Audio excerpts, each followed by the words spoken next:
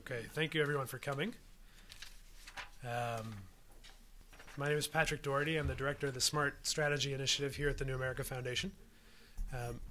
And Mike, I'm getting a little feedback off the microphone. I want to quickly thank my partner for this series, Dhiru Tadani, chair of the DC chapter of the Congress of the New Urbanism, and of course, Richard Jackson, tonight's honored guest. This is in many ways Dhiru's lecture series, hosted at the New America Foundation, and I'm always grateful to have a space available so that I can continue my education. Before Dhiru introduces Richard Jackson, I want to frame the topic for the non-smart growth practitioners here from the perspective that I take. Many of you know that the core work of the Smart Strategy Initiative is to articulate a new grand strategy for the United States that deals with what I think is the major challenge facing the nation, how to lead the transition to global sustainability. Our working hypothesis is that when the U.S. has executed grand strategies in both World War II and the Cold War, we have let the economy do the strategic heavy lifting. We think the same is necessary today for meeting this challenge of leading the transition to global sustainability. My project today is looking at how the demographic convergence of two major generations, the baby boomers and the millennials, is creating a massive pool of pent-up private demand for what I will loosely call smart growth or walkable urbanism or sustainable communities.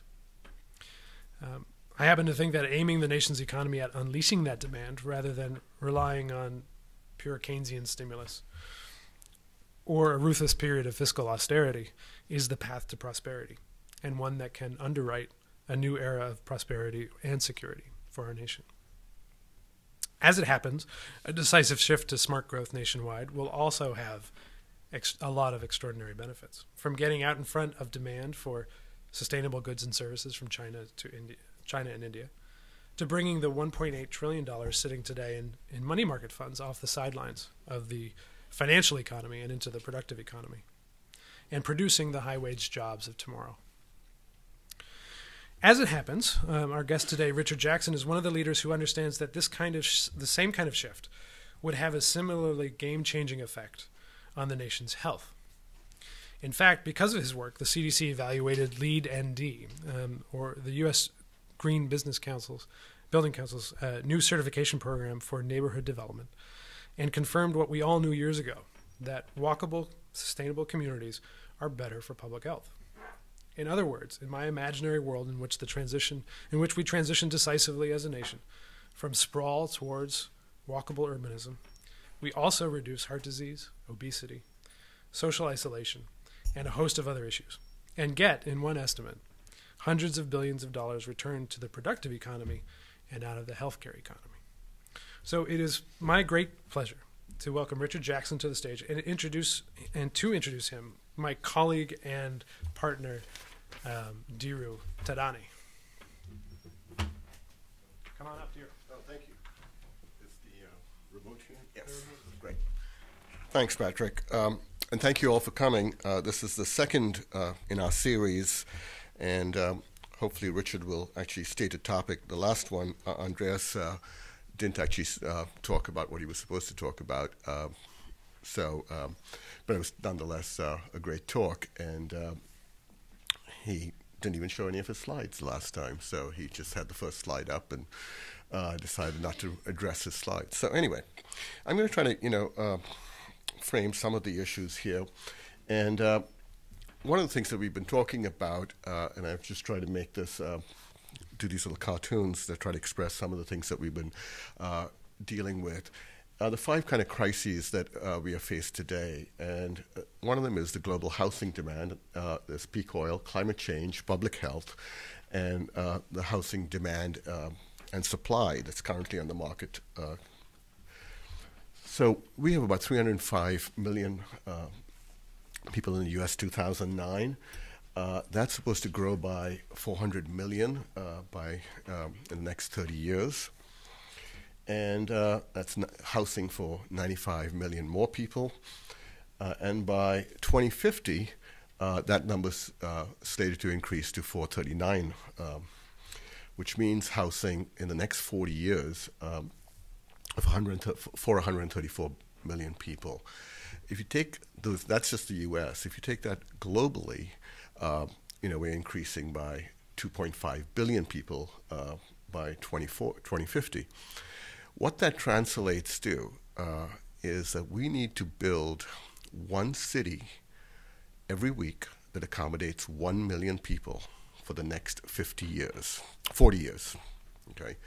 And nobody is doing that, okay? Nobody is really facing up to that. But that is the challenge that faces us all today.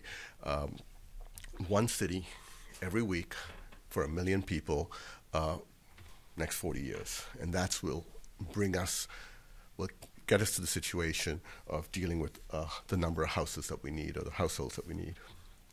Okay, we also have this addiction to oil, and most of us agree that we've reached peak oil, and we're now on that descent, and it's actually, we're depleting our resources faster than we were actually, the curve, Hubert's curve always said it was a kind of a symmetrical, we'd reach a peak and then would take that long, but we're actually depleting the sources much faster, and we're all driving much more, etc., and we know that. We also have climate change, and a lot of some people still in denial of that, especially in my home country of India, where they still don't believe, a lot of politicians still don't believe there's anything like climate change. And my home city of Bombay 2 years ago got 36 inches of rainfall in 24-hour period. So if you don't believe something's changing, that should have been real evidence for everybody that things really are changing. And then we also have public health. And this was a quotation that we used several years ago, actually, just before I met Richard Jackson, and that is, health should be the inevitable byproduct of excellent architecture and community planning. And that's something we kind of forget, but there is this direct relationship between health and planning, and Richard's going to address that. And then finally, housing demand and supply. We're just building, or have been building, the wrong type of housing. There's a very small percentage, 27% of, the the two children family household, and we're still building houses constantly, thinking that the majority of the marketplace wants 4-bedroom, 4-garage houses or whatever. So there is this real disconnect between the building industry and the supply and demand. And if you look at the scale of, in America, in 1940, the average person had about 250 square feet. That was still, quite large by any standards in the world. And today it's like 950 square feet per person in America is what's the average. So, our households have got smaller, but the houses, the actual square footage has gotten much larger. So there's this disconnect. And what we're really missing is those small units where, for the single households. As Patrick said, I am a member on the board of CNU, and we really believe at CNU that the Congress is the prescription for all these remedies, is the remedy for all these crises. And there's an ad in there.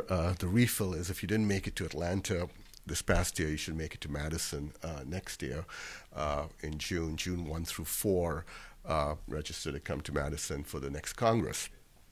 And finally, hopefully it's time for change. And our speaker tonight, Richard Jackson, is going to address just one of those 5 issues and what that means in this country.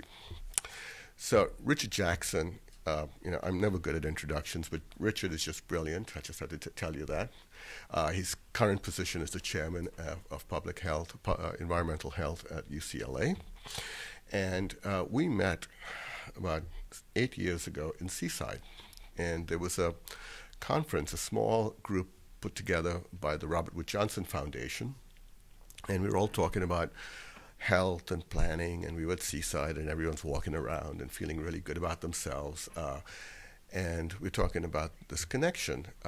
And at some point in this conversation, this guy is just vibrating in his seat, angry at what we were talking about, or the things that we were not talking about.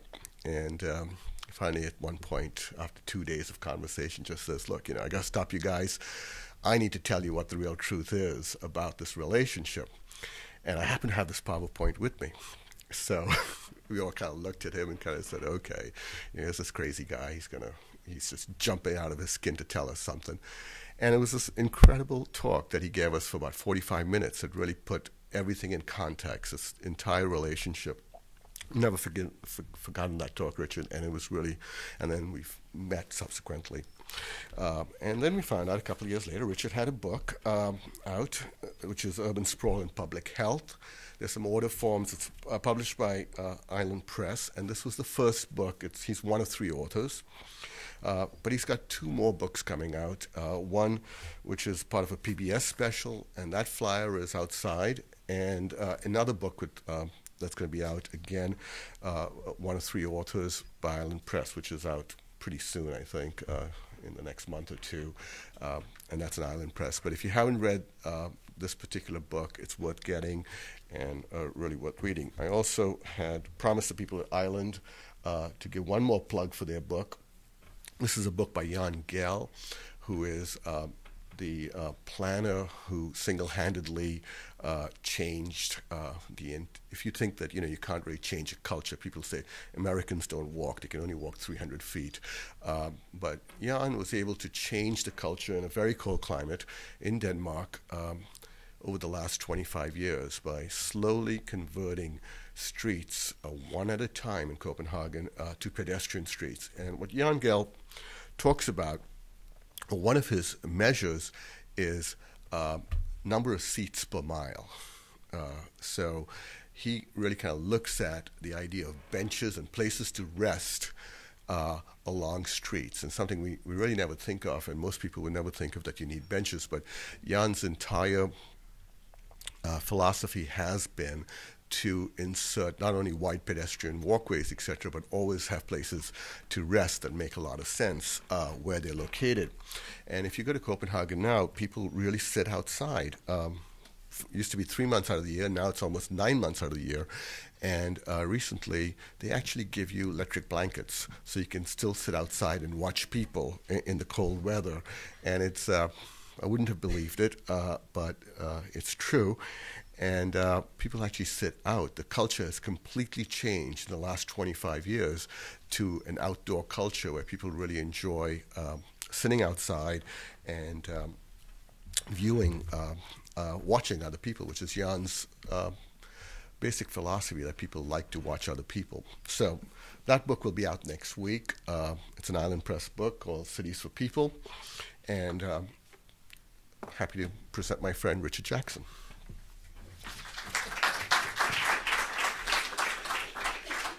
So, Diro, did you do those drawings? Yes, I did. They were terrific. I really want the one of the houses over time. That's, in fact, when you were talking about Jan Gehl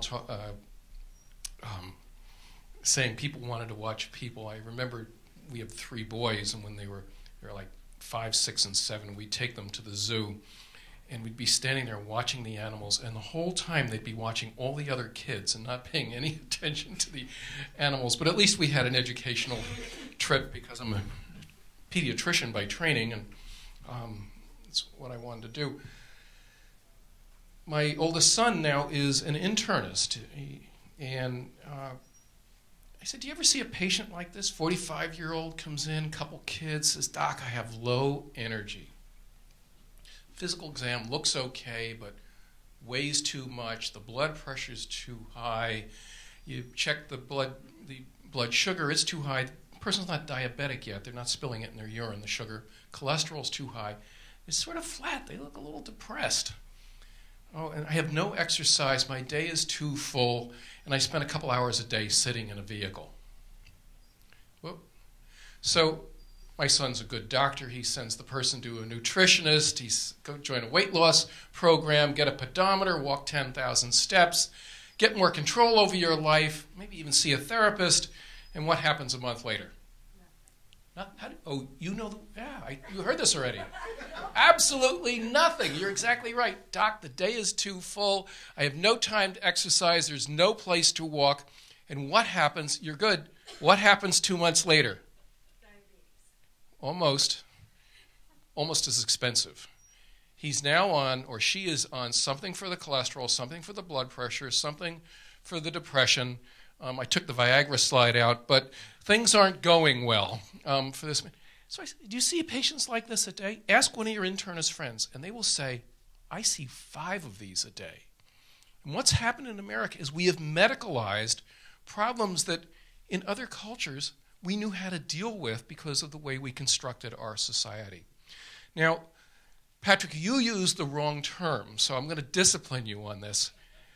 When I was a young medical student, we ran a program on the skyrocketing costs of healthcare. I misused the term too, because 7% of all the money in the United States was going to healthcare. It's now 17%, and we chide our students, it's not healthcare, it's medical care where we're spending all this money.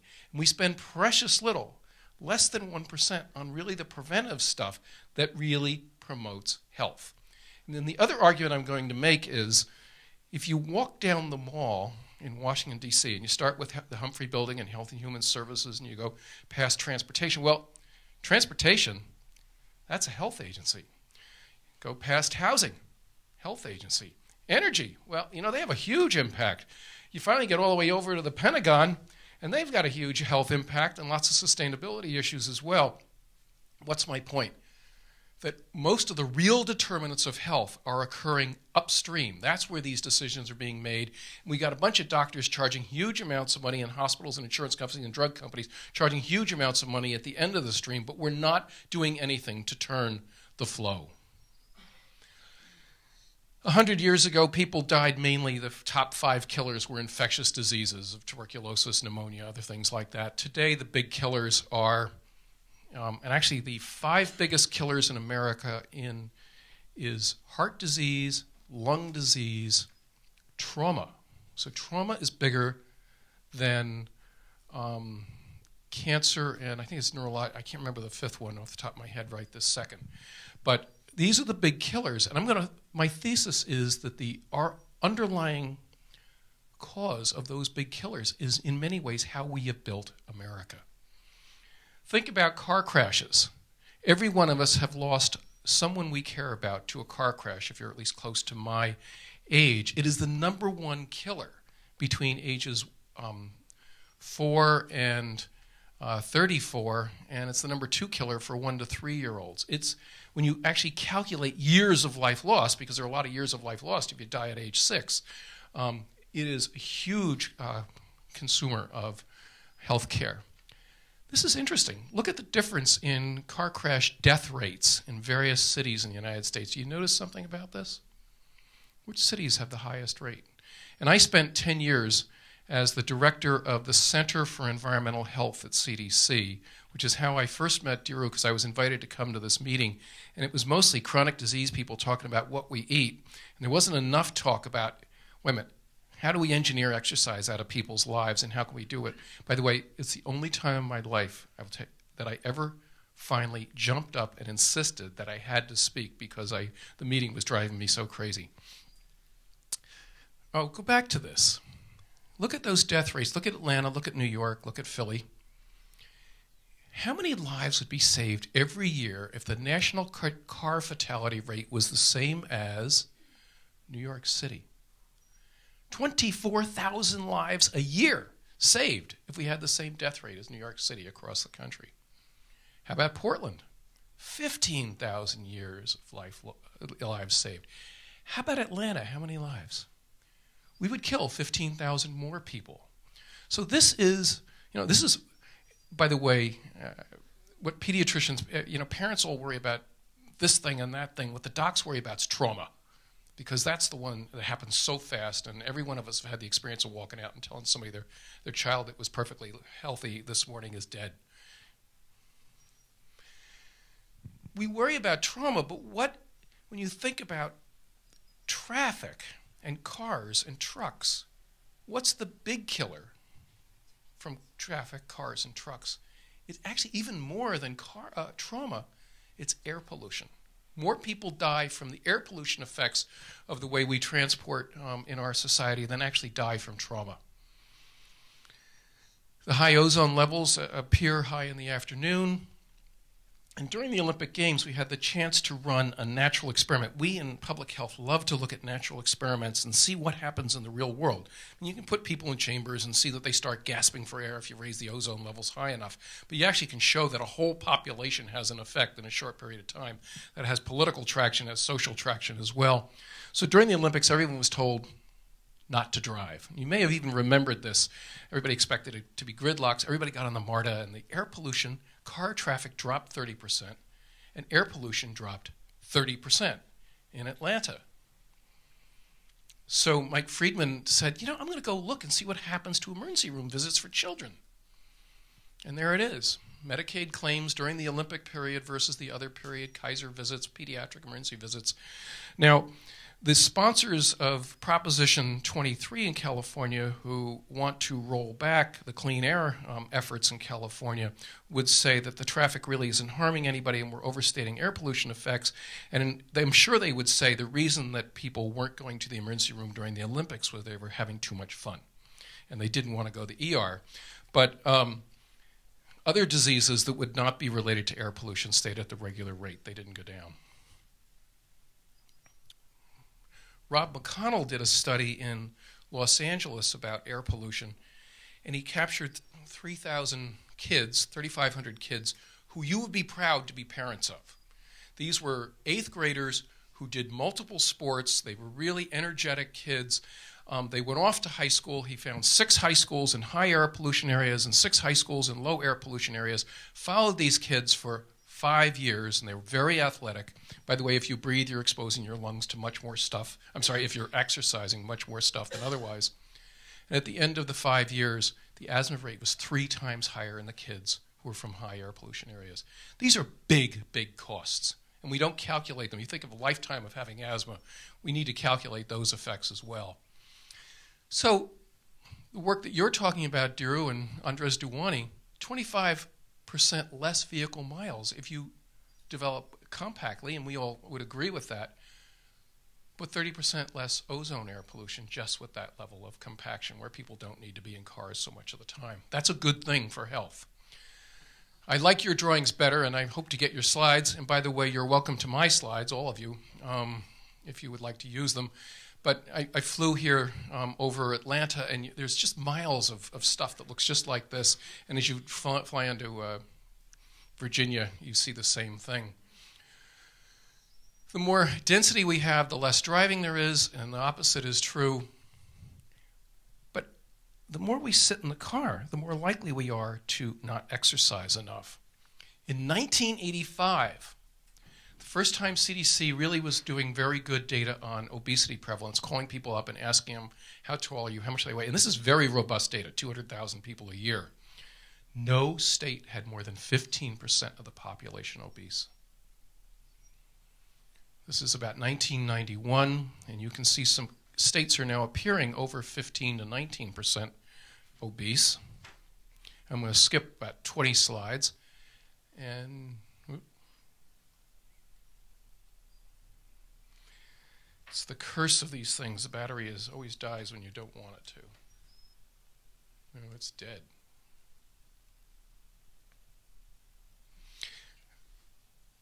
Why don't you try it and see if you can do it?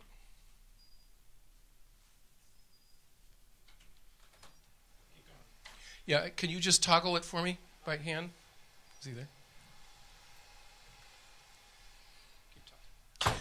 Well, I need the next slide because it really is more effective if I have it.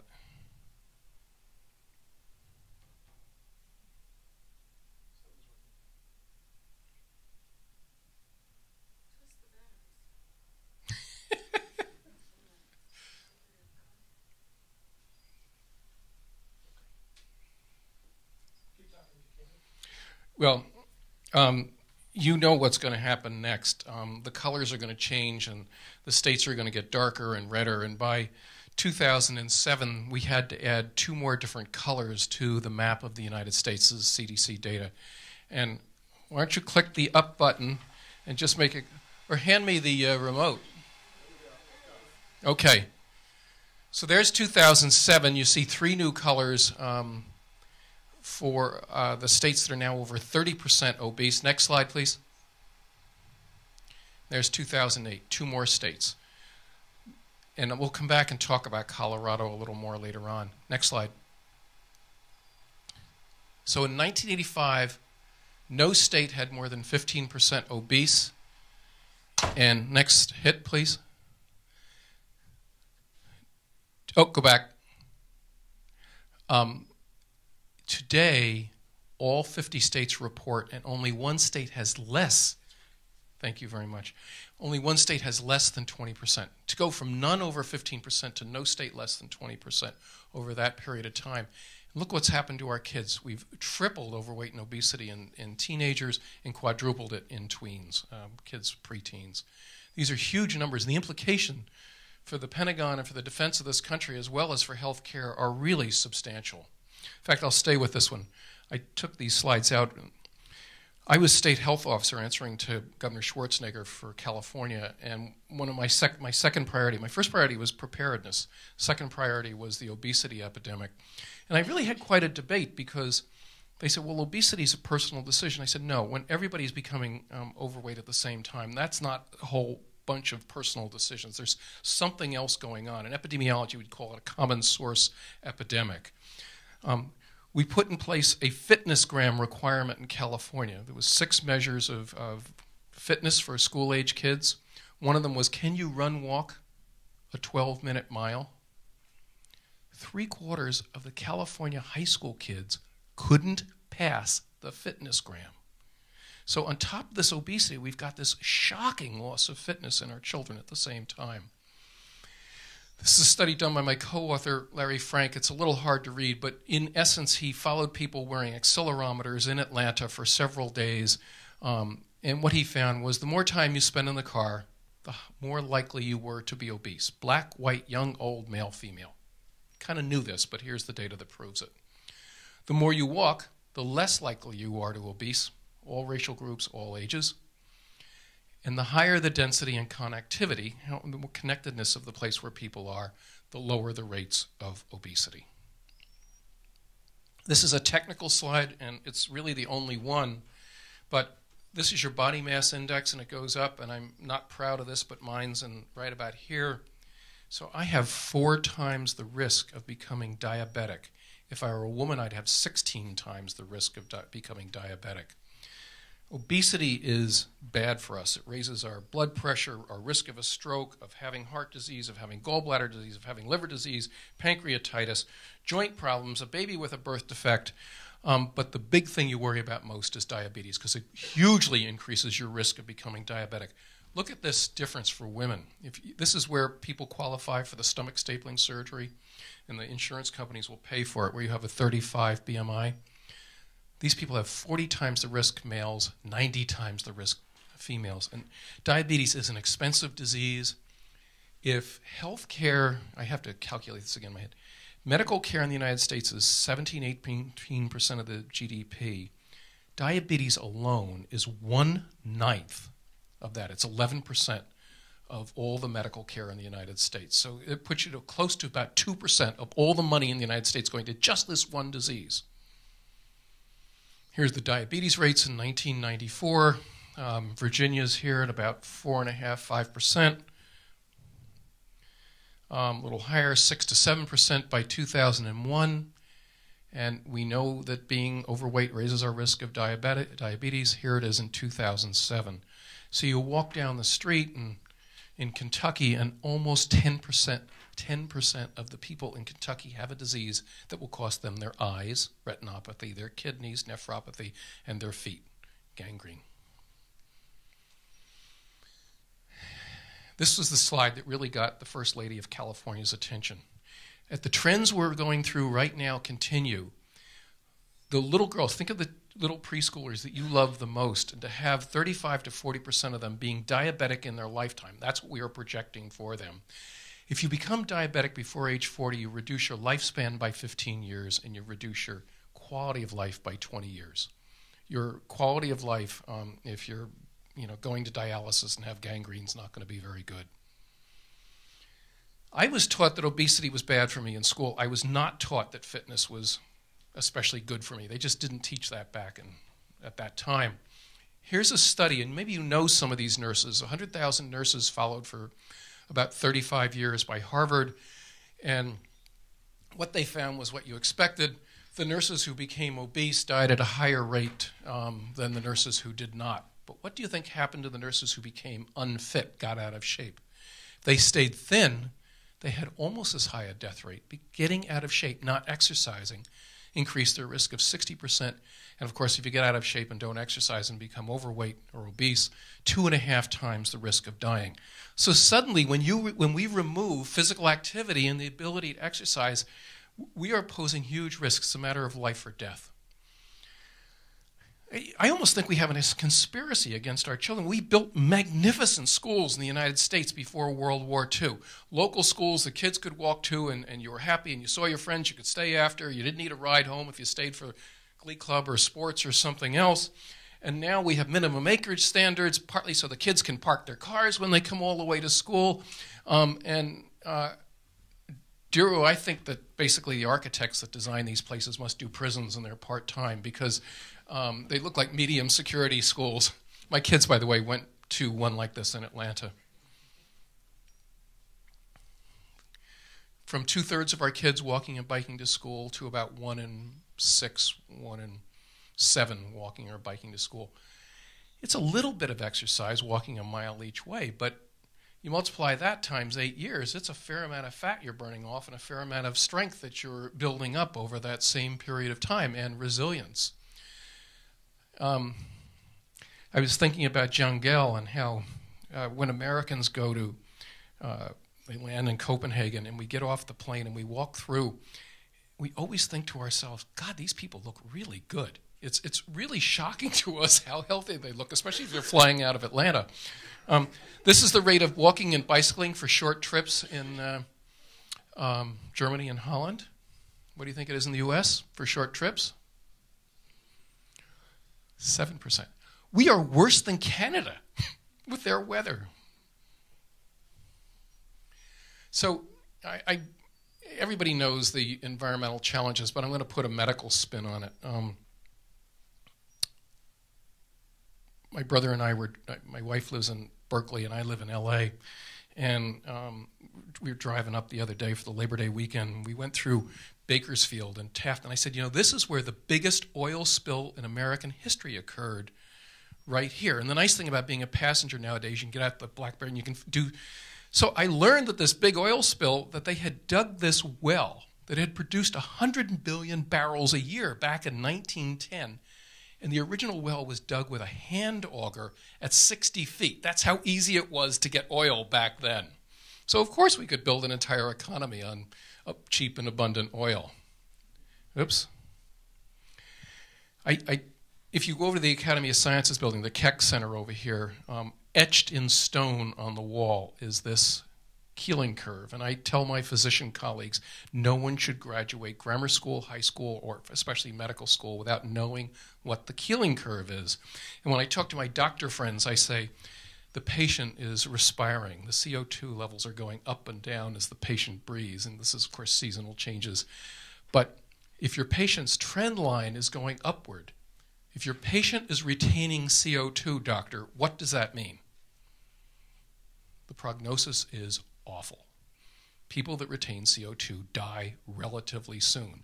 And I would say that our planet, its continued respirations is trending up and up and up. Imagine to go from 310 when I was a little boy to 390 almost in one lifetime. It's shocking. These are real measurements around the world by real scientists for 150 years, and there's the trend line of the temperature of planet Earth. There's the trend line since my grandmother was born. There's the trend line since I was born. And there's the trend line since my son was born.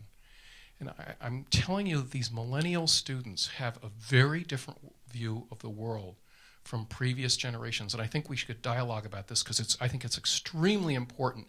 And we have got to do everything we can to help them cope with the depression a lot of them are feeling about this, because it's truly scary. So I was on a talk show once with an overfed, OxyContin, red-faced, overweight white guy on an AM talk show who said, "Oh, you work for the government, you must be stupid, lazy, or corrupt." That was his greeting for the thing.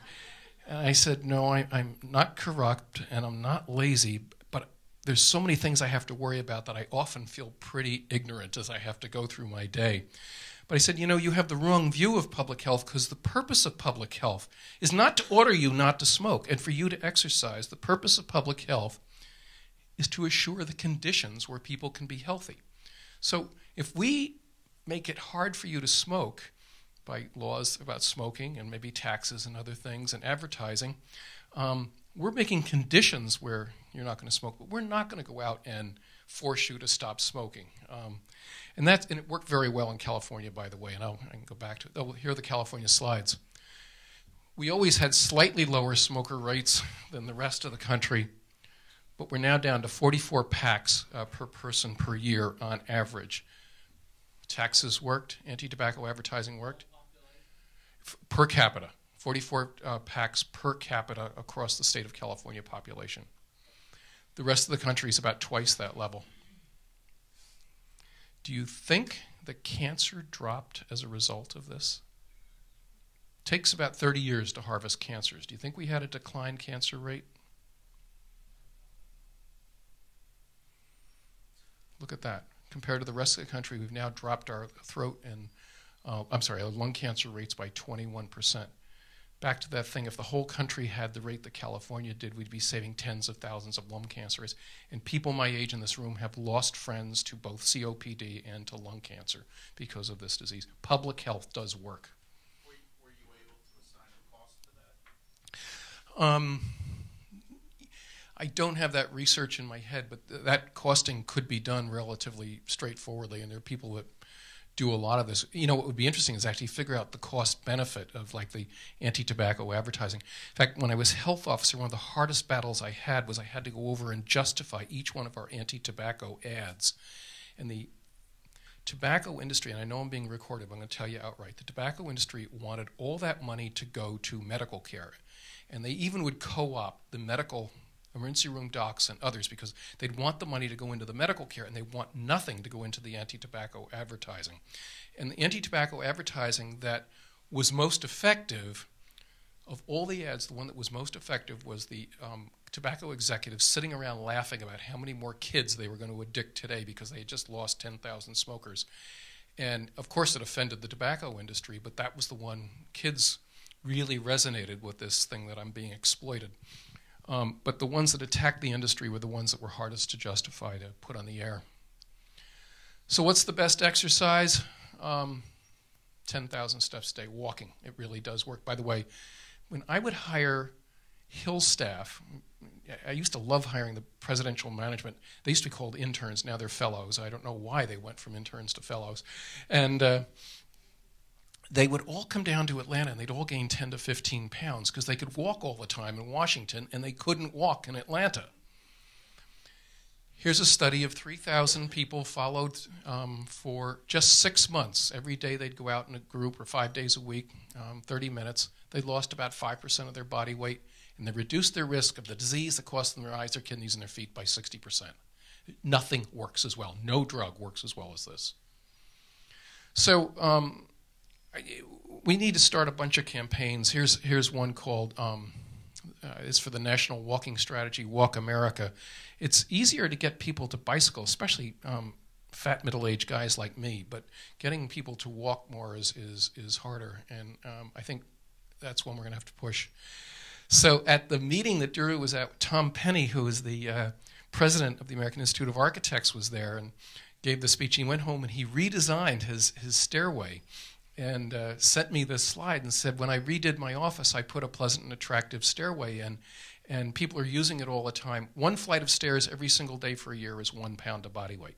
Multiply that by 30 years, it isn't bad. If you keep your caloric intake the same, It really does work. We were able to convince Governor Schwarzenegger to make that state policy that when you walked into a building, you found a pleasant and attractive stairway. You didn't have to take a dirty, dark, dingy, scary, hidden stairway to go up the stairs in a state building, in the new state buildings. Every child in America ought to be able to walk or bike safely to school. My poor little niece in Nutley, New Jersey, was told by her school she was not allowed to bike to school, even though her mother was bicycling with her every single day because, quote unquote, they were afraid of the liability. Well, God help us. I mean, kids that walk and bike to school, concentration's better, alert, mood's better, memory and learning are better. They get along better. And Safe Routes to Schools program, and I'm so happy that there's about $500 million in the transportation bill. It really does work, but you need two things. Just like your computer, you need hardware and you need software. The hardware is you've got to have the sidewalks and the crossings and that sort of thing. Software is you have to have the political will, the support of the PTA, the administration. But if you have both, it really does work, and kids do walk more. And they actually are happier. Any kid that's been sitting in a car or in a classroom all day long is unbearable. You really do want them out there running around. We've got to increase green space. Kids need parks, but just by dropping the temperature in the area about 4 degrees will reduce ozone levels and improve air quality locally as well. I'm so pleased the First Lady has taken up this issue. I know sometimes she's made fun of in some of the news stories about why is she picking this. This obesity epidemic is going to kill more people than smoking at the rate we're going, and I really commend and laud her leadership on this. Every child ought to know where food comes from, and they ought to know how good it tastes. And if you really want to change a population, you got to start very, very young. Kids ought to know where food. By the way, a lot of the teachers don't know where food comes from. Schools need to have school gardens. In Lansing, Michigan, using hoop houses, Mike Ham and the folks in Michigan now are producing food 11 months a year in these garden houses with just incandescent bulbs in there, and that's all the heat they get. You can't produce it in the dead of January, but otherwise they're getting stuff out. When I was health officer, I argued that every community in California had to have a farmer's market. Because if you're poor, it's easy to walk down the street and get some beer and get some Twinkies and get some other stuff, and it's impossible to get decent quality fruits and vegetables. And one of the big battles was to have the EBT cards, basically the food stamp cards, be usable in farmers markets. It sounds like a bureaucratic triumph, but it was really important to poor people as well. And people say, well, it's an elite thing, just the rich people go to the markets, the farmers markets, but the truth is the prices go down a lot, and a lot of the poorer people will come about 1:30 in the afternoon where the food is just good quality. It just may not be quite as pretty. The leading agricultural county in the United States in 1945 was Los Angeles, both in quantity of food and value of food produced. We then turned it into a crop of freeways and parking lots and 1- and 2-story buildings. There's no reason we couldn't be producing huge amounts of food. Any of you that have a small garden that you're putting a lot, and I'm going to be giving a talk to the landscape architects, and I'm going to argue that they're kind of disdainful about, this is my prejudice, about vegetable gardening, and they're more into exotic stuff, but everybody needs to have a vegetable garden. It's our patriotic duty, just like it was in 1943. 5 years ago, if you asked somebody what the walk score where they lived was, they wouldn't know. And now everybody, I bet, knows what walk score is. If you go to Zillow and look at any of the prices, it's right there. Look up your walk score. This is one of the reasons I'm so passionate about this, because when I lived in Atlanta, I lived in a house that had a walk score of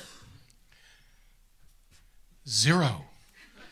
It was almost the end of my marriage. Every day at 4 o'clock, my wife and I would have to have this discussion about who was going to 3 different schools in Atlanta to pick up our kids because they all stayed for after-school activities. I actually was in Michigan, Drew, for about a year working on sustainability. I had become convinced that sustainability is the environmental public health issue. It's just for personal reasons, my family wasn't able to move, and I finally just decided I'd move back to the West Coast. But the walk score I had there was 49, and I was much better and much happier. Almost done. American Public Health Association has offices a few blocks away. They run one of the biggest meetings in America every year, and their next one is November. In the national meeting in 2002, I went through all the abstracts, or just scanned for the word land use. There were 0 presentations on land use in public health. 2003, 0. 2005, 55 presentations. 2008, 82 presentations. And last year, 130 presentations. There is a complete engagement by the public health community in these issues. We just started a joint program between urban planning and public health at UCLA. We've had one at Berkeley. We've had it at multiple schools. They're going on. The kids really like this. And I went back to the millennials. One of the things, and by the way, young people, I'll ask you in this room, but one of the frustrations I think a lot of you are feeling is a lot of your training is so stovepiped and so narrow and feels so disconnected one part from another. And the nice thing about this is it's pulling stuff together in ways that work pretty well for people. This is the Public Health Law Project, and one of the big pushes with this is how do we go upstream and rewrite the general plan? Some places call it the master plan or something else.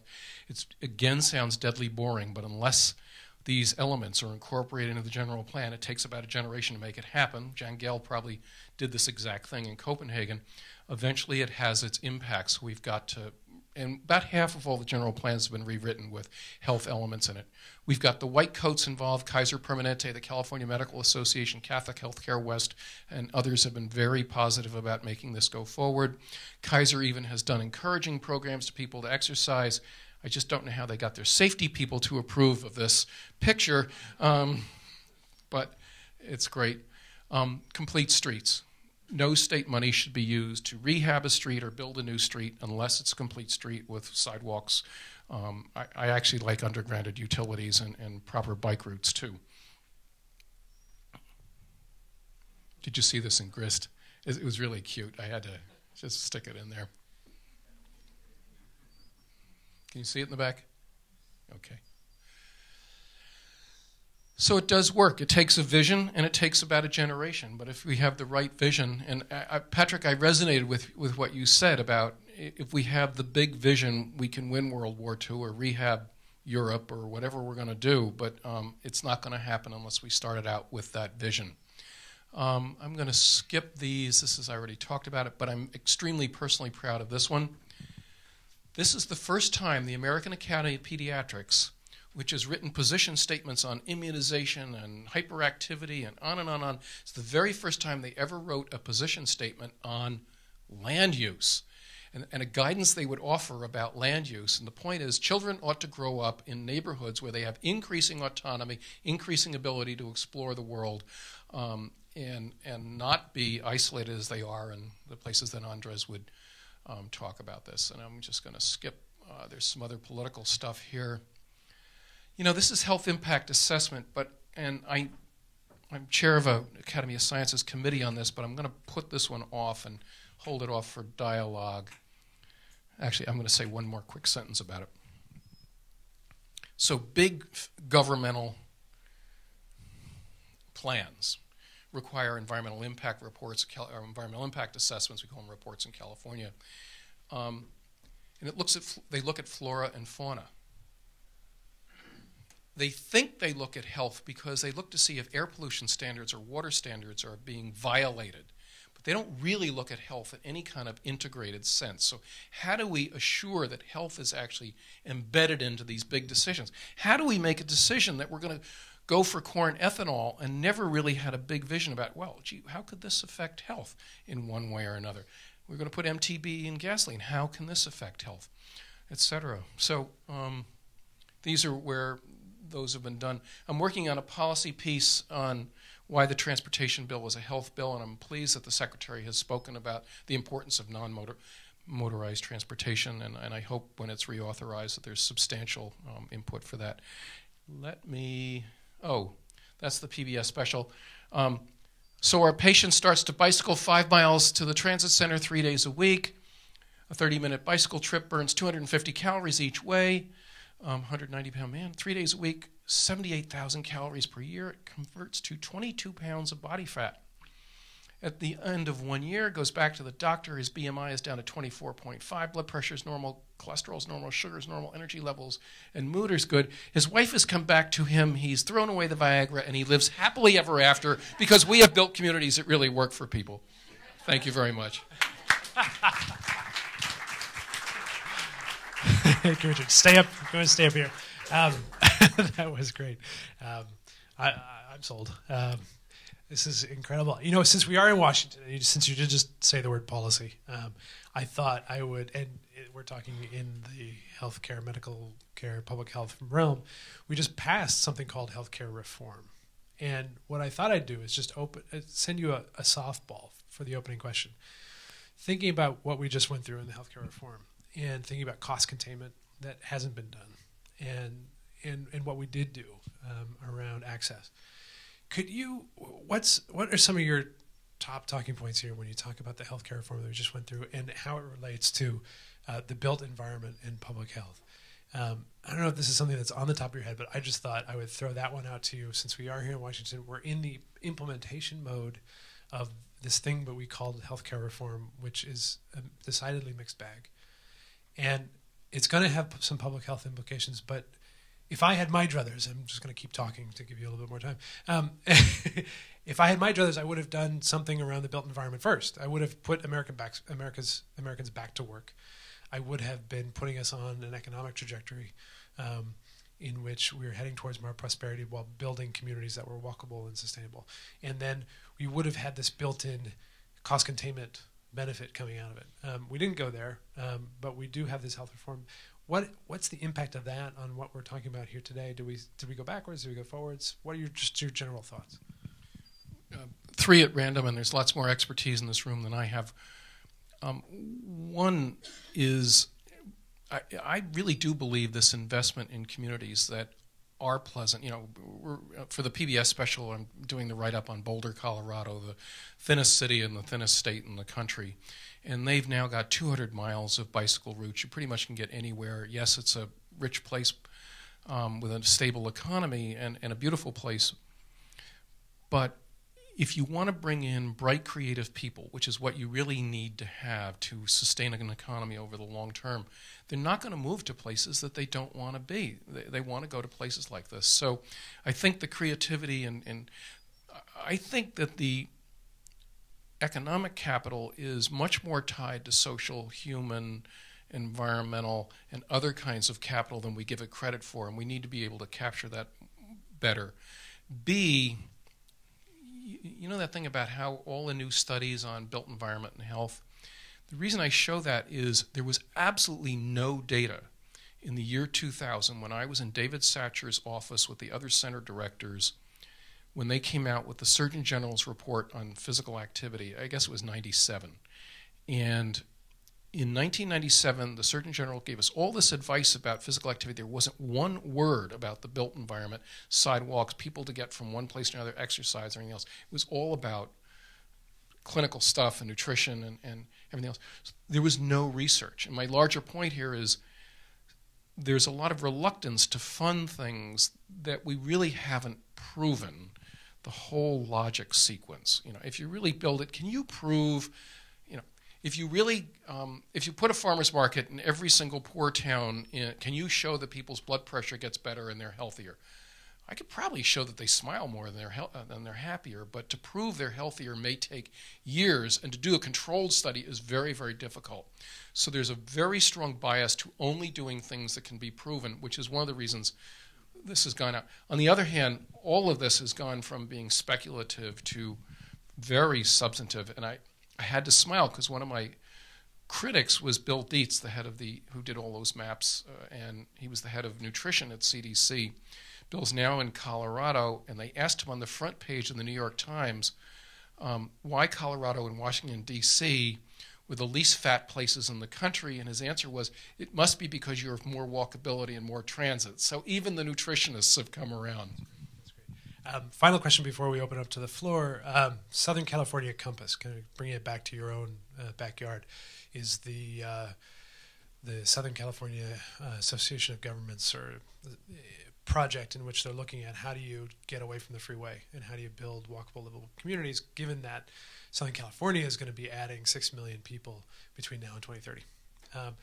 To what extent has the public health sector been a part of that process? And have you scored it in some of the same ways that you were looking at LEAD ND when you were at CDC? Have you been engaged in that process?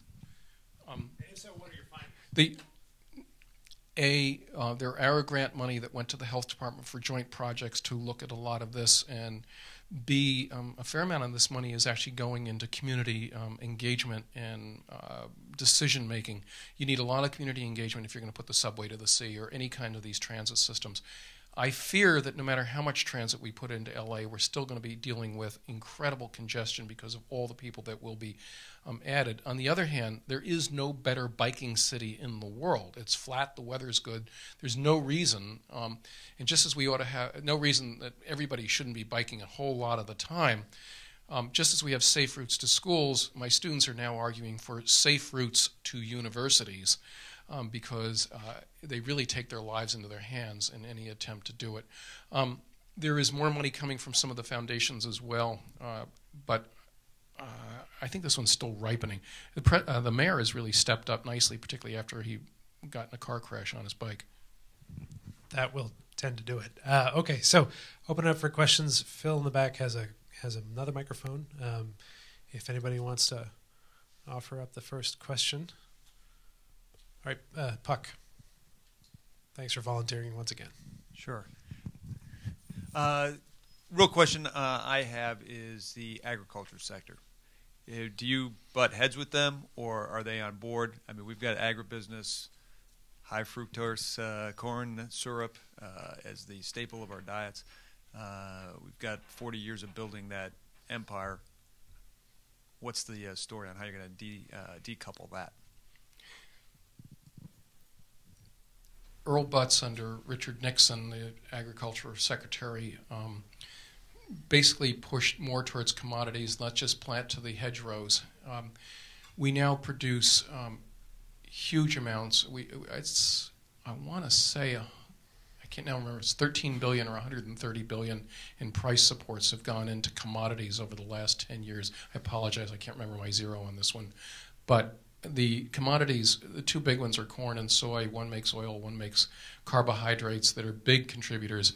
If you track the price of fresh fruits and vegetables over the last 25, 30 years, they've gone up much faster than the cost of living. If you track commodity-based products, whether it's McDonald's hamburgers or something else, the price has gone up nowhere near as high. It's an absolute bargain to go out and buy a $2 Happy Meal or $3 Happy Meal compared to this other stuff. We've created real imbalances in the economic system.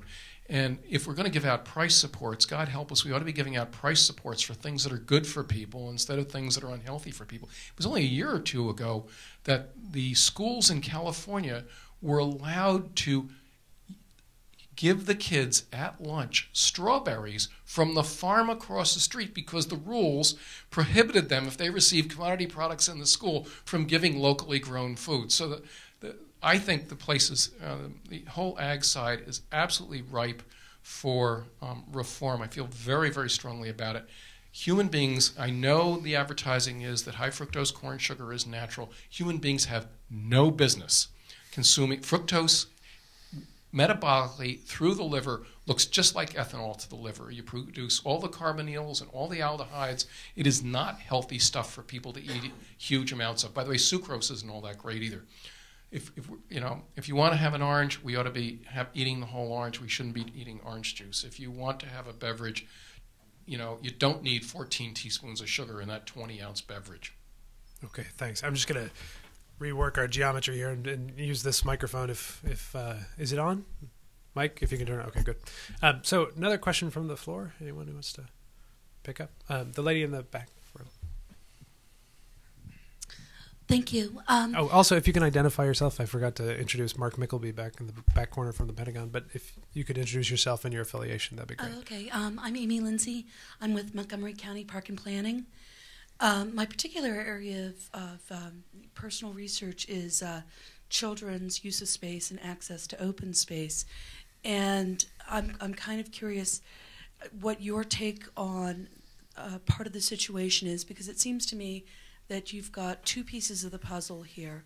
You've got the access to the open space and the availability, but it also seems to me that there's a huge sociological problem that we've got, and I'm wondering if you've got some thoughts on how to reverse that. Parents generally will not let their children out to play anymore, regardless of the presence of sidewalks, lack of traffic, parks, etc. So I grew up in Newark, New Jersey. It was a tough town then, and yet we were down at Branch Brook Park all the time. We played ball. We were pretty much feral. We went out in the morning on Saturday. We came home when the street lights went on. I think, there are now 2 entire channels on cable TV that deal with nothing but missing children. And I think the media has has greatly increased parents' anxieties way out of proportion. The absolute rate of children being taken by strangers is no different than it was when we were kids. Most abductions are done by family members and by someone the child knows, and our population is much larger, and God knows we know much more about every single one of these episodes that occurs, number one. 2 is, if you have parks, you have to have policing, you have to have maintenance, they got to be kept clean. You can't just have a park and not have it be sitting out there. 3, our prejudice towards mega parks is ridiculous. My friend of mine was health officer in Gwinnett County, northeast of Atlanta, and he was trying to convince, they received substantial funding, he was trying to convince them to put in a bike route and basically a ribbon park that would connect one park to a school, to a retail area, to another park, and the Parks District wanted no part of it because that was much more expensive to maintain. They were perfectly happy, and the parks in Gwinnett are drive-to parks. You can't go to the park unless you get in the car to go to the park. In fact, when we were living in Atlanta, my son was a long-distance runner. I had to drive him to Chattahoochee Federal Park because he could not safely run anywhere where we live. So parks are extraordinarily important. They build children's sense of autonomy. I'll talk about this at the Landscape Architects meeting. Bill Sullivan, Virginia Kuo, did a study in Robert Taylor homes in Chicago. And these were housing projects that were huge, lots of kids, lots of families. One end of the project was hardened. It was concrete, no trees, no grass, nothing. The other end actually was nicely vegetated.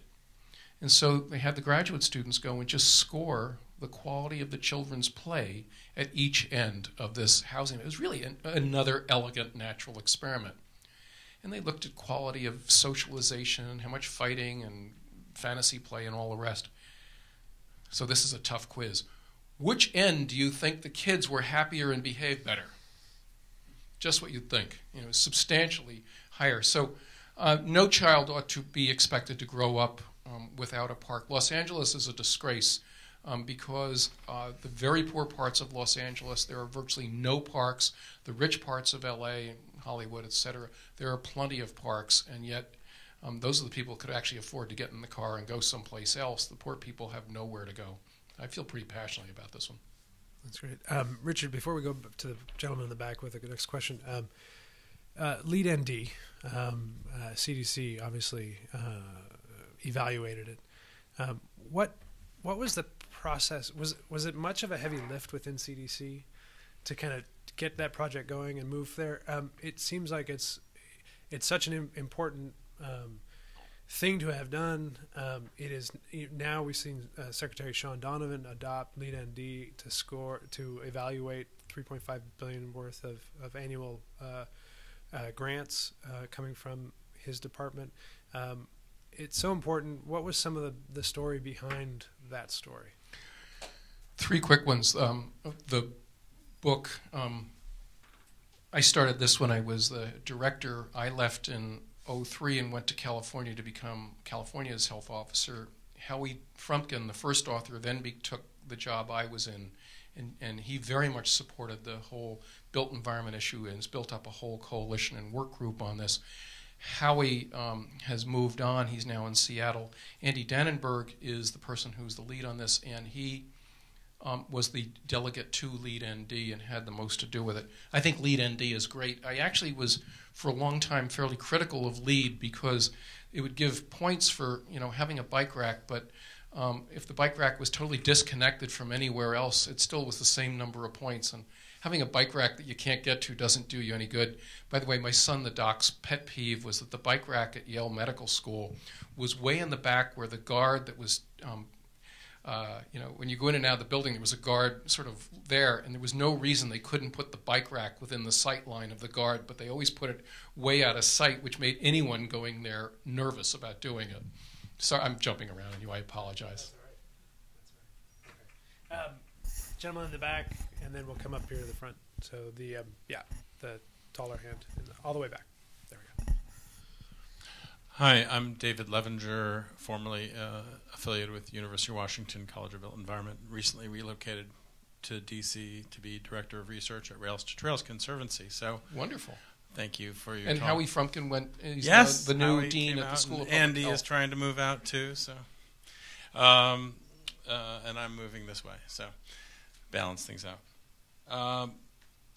One of the things that the simple question is, where are the anthropologists? But I have a question, an explanation for the question, and that is, I find that with so much of the issue related to the problems you're talking about, probably related to the New American Foundation as well, is really tied closely to the issues of cultural change. And I am trained as an engineer and then educated as an anthropologist, political anthropologist.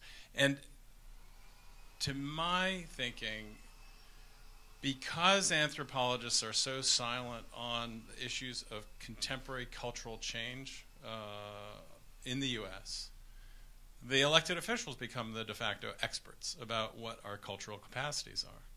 I'm hoping that since you've been focusing on this at such a high level and with significant resources, perhaps you have some positive stories to tell about involving experts in cultural change in the issues in California. And since you've left CDC, perhaps this is something we could connect on later. I'm going to give a sideways answer.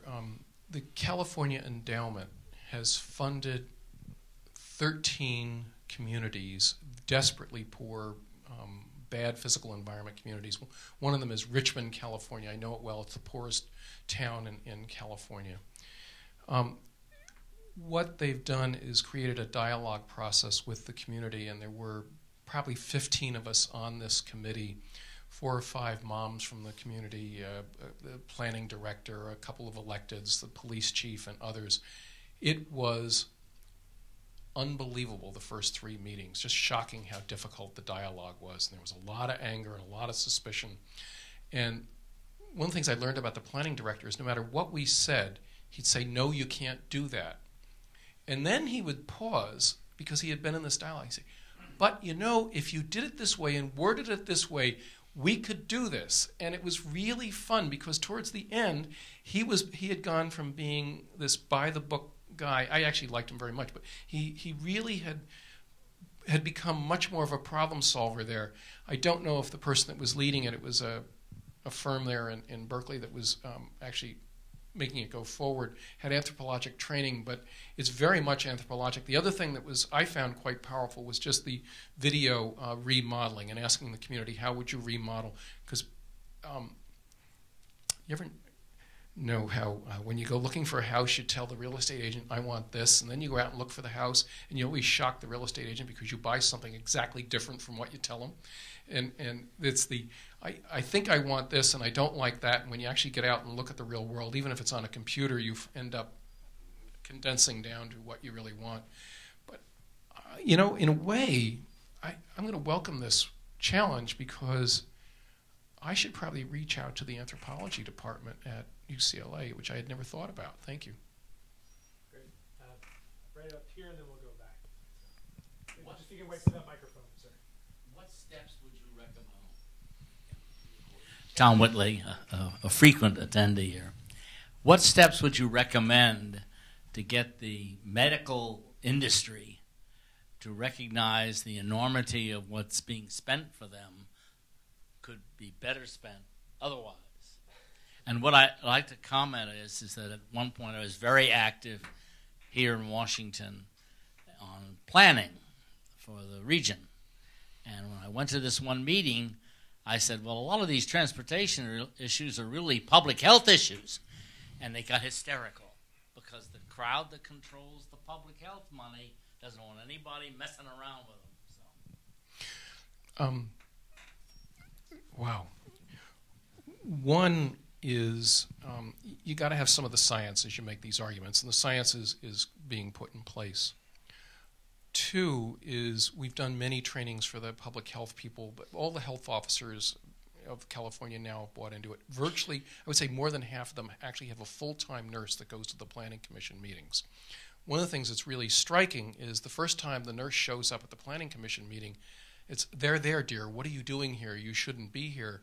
And what happens after about 4 months, they're asking, well, how is a child supposed to get back and forth to school bicycling? Or why do we need all these parking spaces? And how are we going to police this? And a lot of this is, the comment I most often get about this talk, or variants of this talk, is, you know, all you're talking about is common sense. I knew all this, but I just never thought about it this way. And a lot of this is common sense, so it's a matter of just flipping it. There are, I hate to say this, but there are vogues in issues. You know, we had HIV in the 80s, and terrorism was the early 2000s, and preparedness. I think the built environment's on a good trajectory. It will eventually slip back. What I tell the health people is, look, you don't have to be an expert, but if you can get somebody with a white coat showing up at the Planning Commission meeting and saying it's the policy of the Academy of Pediatrics that kids need to have autonomy, be able to walk and bike, to lead their lives, and then leave, that's not a bad thing. And just a simple story about, I took care of 3 asthmatics yesterday. It goes a long way. Sorry. Quick follow-up on that for myself. Where is the AMA on this? You talked about the American Academy of Pediatrics. Where is the AMA on these issues? Are they moving in there, or do you have some colleagues to work with? Yes, there have been people at AMA.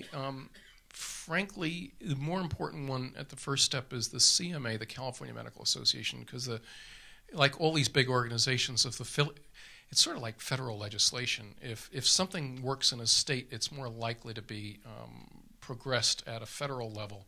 So you have to model some of this stuff at a more local and state level. But AMA is not on board that I know of. Okay. In the green back. Hi, thanks. I have, I guess, a comment and a question. And the first comment being, I'm Lindsay Ramuda. I work for the Association of State and Territorial Health Officials. And I'm just finishing my master's in public health at GW, and I think I was really lucky because I got to take classes on climate change and public health and how energy interfaces with public health. But I would really strongly support you as a public health advocate to keep pushing for that health impact assessment curricula, and really putting that into public health, like every public health school in the nation, because I think it's lacking for the most part. So that's my comment. And then the question is, I think most states right now are dealing with incredible workforce shortages and extreme budget cuts, and I think a lot of states want to do more work on health impact assessments and really working across departments with their chronic disease, on doing these planning programs, or at least putting input into planning developments. But so the question is there a way, and how do you see it as the best way to leverage resources between planning community, architectural community, and the public health community? Because I think that's really where it's lacking right now, is we have people who know what they're doing, but not the resources to be doing it. And it has to come from somewhere. So. Wow. One is the power and authority for decisions on housing, transportation, recreation sites, and all the rest water will always reside in those agencies. And health is not and should not be trying to reconstitute its capacity vis-a-vis every one of them. But I think we've got to get out of our stovepipe and think that if we're taking care of kids in the immunization clinic, which, God help me, I think is a wonderful thing, but we've got to get out of learn a bit of their language and show up in these settings and empower them, ordain them with the authority of public health. And I'm going to be giving a talk to several thousand landscape architects in a couple days, and I'm going to lead off by saying the father of landscape architecture, Frederick Law Olmsted, was also the head of the Sanitary Commission during the Civil War under President Lincoln. You are public health leaders, and what you do matters hugely to health. And I think that we have got to confer the mantle of health on our colleagues in these other agencies, and actually making them think about health. I think that's one of the biggest values of health impact assessment, is making them think about health. The worst thing about impact assessment, by the way, is everybody hates environmental impact assessment so much that they don't want to go near another impact assessment process. And we're grappling with that. I don't have a quick solution for that one. Right here, Phil.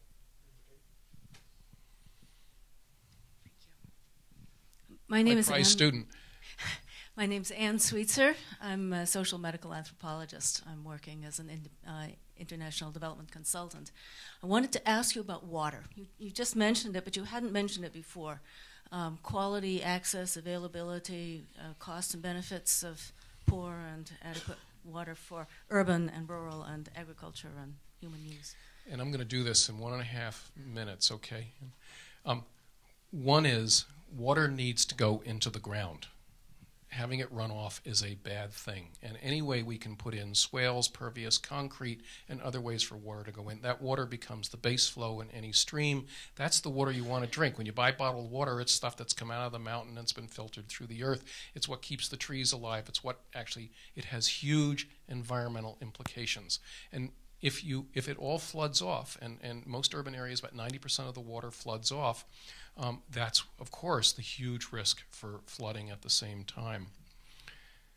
The city of Los Angeles spends $3 billion a year bringing water in and $1 billion a year getting rid of water. And my friend Andy Lipkiss, who runs Tree People, has been arguing they've now got 4 or 5 schools with underground cisterns where they capture the winter water and then use it for the irrigation for the rest of the year. And his vision is like, well, actually, I'm going to tell you what my vision for Los Angeles is. One is we capture as much water as possible so that we can use it for our irrigation during the year and keep the place cool. 2 is we really go back to lots and lots of urban agriculture. It's good exercise, it's good socialization, it gives poor people jobs, and it's good healthy food and locally grown and sustainable. And 3, every roof in Los Angeles needs to have both about 1/6 skylights, because it's stupid to use fossil fuels when you have that much daylight outside, and the rest of it needs to be fully covered with photovoltaics. Now that seems like a really narrow issue. Right now we do not have a feed-through tariff in California. So this is technical, but let's say you own a big warehouse, but you can supply all the electricity for your warehouse by just covering 1/3 of the roof with photovoltaics. But you don't get anything if you put something back into the grid. So literally what's going on now is the crane comes out and puts 1/3 of the roof with photovoltaics. The rest of the roof bakes in the sun and doesn't generate any energy. But the real cost, of course, was the crane and the labor, and photovoltaics will pay themselves back over some period of time. So we've got to really have a vision of no parking lot, no building roof goes to waste. We're going to generate all that electricity. Most of our air pollution is from, well, about a half of it's from cars. The other half is from electrical, I'm overstating it, but electrical generation. And that would be a huge one. Those are 3 big ones. Lots more parks for poor people would be the other one.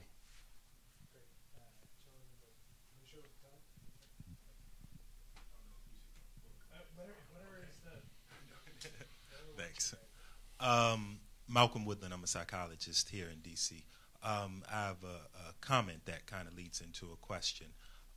It's actually, you had talked about D.C. being one of the most healthy cities in the country. And no, the least obese in the national data. Least obese. And I also wanted to make the point that it's really interesting because it also has the largest fat gap in the country, right? And that is, you know, we have 6 wards to the, west side of the river that are very, very healthy or less obese. And then we have 2 wards on the east side of the river where the kids have, you know, roughly about 27% of them are obese. and upwards to 40% of them are overweight. So, and in that same community, you know, we talk about this notion of built environment, and you know, while I've personally witnessed the built environment change on the west side of that river, on the east side of the river, there are very, very few bike paths in Ward 8. In fact, there are none.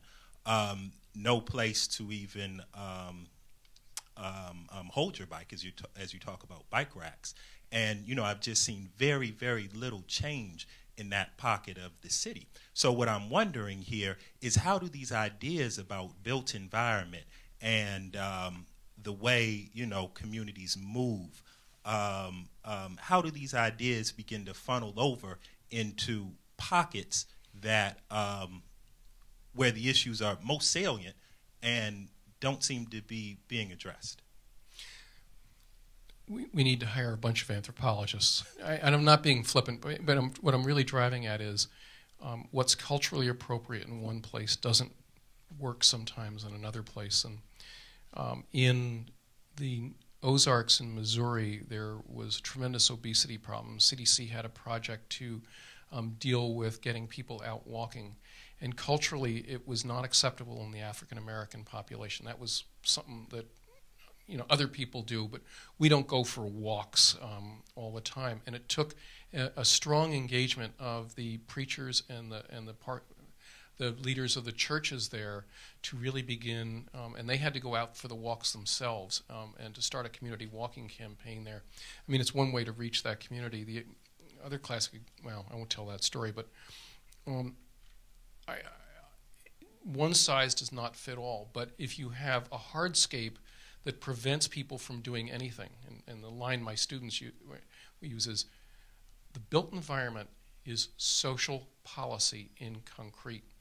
And in fact, in the past, highways were put in place exactly to divide poor people and people from color, and in fact, they cut through East Orange, New Jersey, when they put in the Parkway, a very poor area in parts of Newark, because they wanted to separate one part from another. So it's going to take a generation to undo that. It's going to take political activism and energy from these communities in socially appropriate ways. It's going to take showing up at the meetings and demanding it. What happens too often with poor communities, and I've worked with farm workers, is it comes down to the final thing, the final decision, and somebody's dangling some money, and they opt for a raise in pay. I saw this a lot with other kinds of issues. They opt for a raise in pay rather than the long-term infrastructure changes. And I can fully understand when you're really struggling why you would pick that. But we've got to develop the structures that can really enable people to do this. And I think we got the right president to do that. You want to follow up? I just want to add on to his comment. My name is Vernice Woodland, and I'm a resident of Ward 8. The grand irony is that I live in a community called Congress Heights. And in terms of livability and walkability, I mean, we have sidewalks. We're extremely green. I don't know if it is strictly a cultural, but I do know it is an issue of safety. We went back to that in terms of policing. I think it's a lack of political will. Although we do not have a bike park, it is my understanding that we are expanding the South Capitol Freeway to maybe 6-8 lanes, which will feed into Anacostia, where they built a road along the parkway, which was a home to the bald eagle's nest, to be able to get those very same people who someday may gentrify our community in and out to the Department of Homeland Security. So we don't have the political will, but we also have a very strong and active policy that works against us. We talk about affordable housing. Ward 8 was always affordable housing. Our homes are undervalued.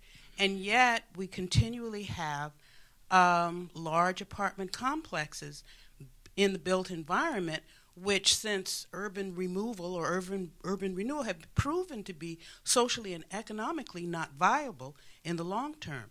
So and also the fact that stereotypes aside, as I look around this room, I don't really see Ward 8 represented, except for the three of us, and we're all related.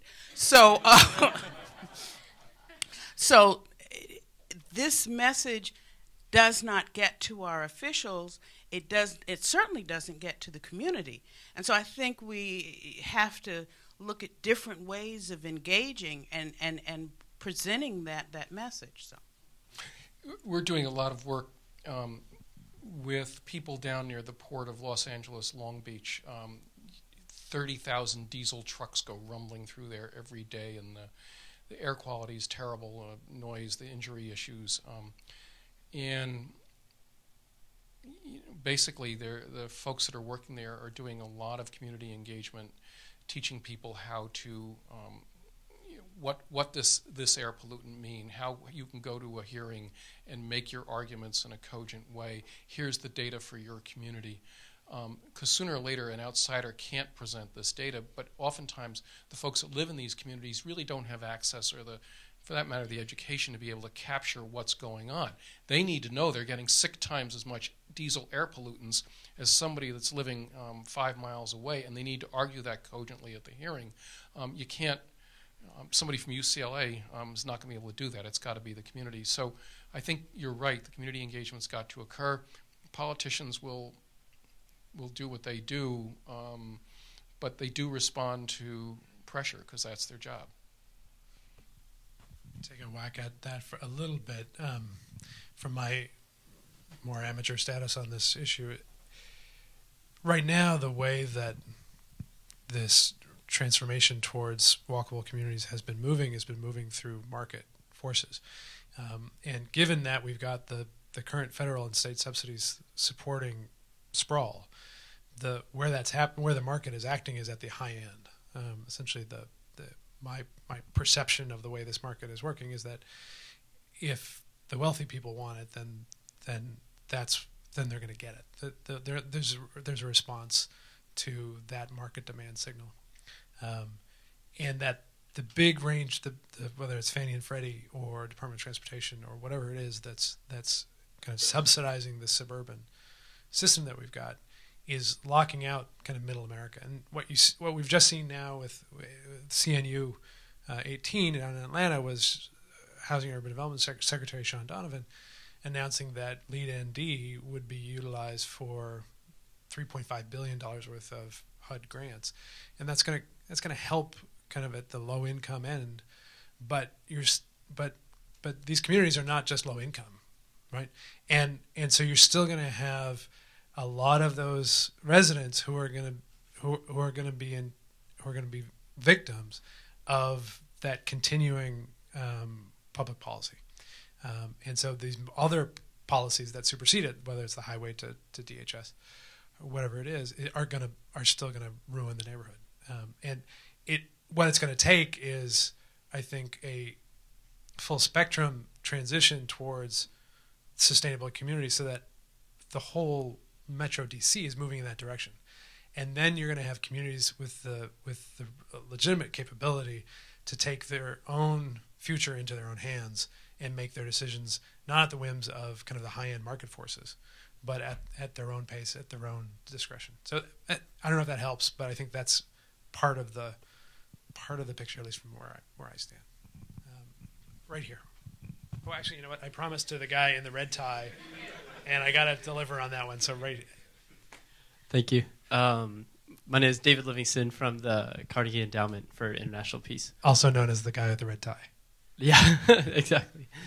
You mentioned briefly President Obama's announcement on Labor Day about new infrastructure spending and the $50 billion package that he's proposing. And along with that came desire for a reauthorization of a transportation bill that not only maintains and builds an ambitious, thousands and thousands of miles of roads, but also commits to high-speed rail, moves that into the surface transportation program so that it's funded, and that pays attention to trying to shift national strategy away from just the unimodal highway-only system that we mostly live in now. It seems it's not a cheap proposition to do that. And I would ask you, in a deficit-constrained environment like we live in right now, and especially after the election, with the political changes that might take place, if you were advising the White House, or if you were testifying in your own capacity as an expert in front of Congress, how do you make the link? And unfortunately, the economic return on investment in this environment, trumps the social return on investment. How do you make the case that public health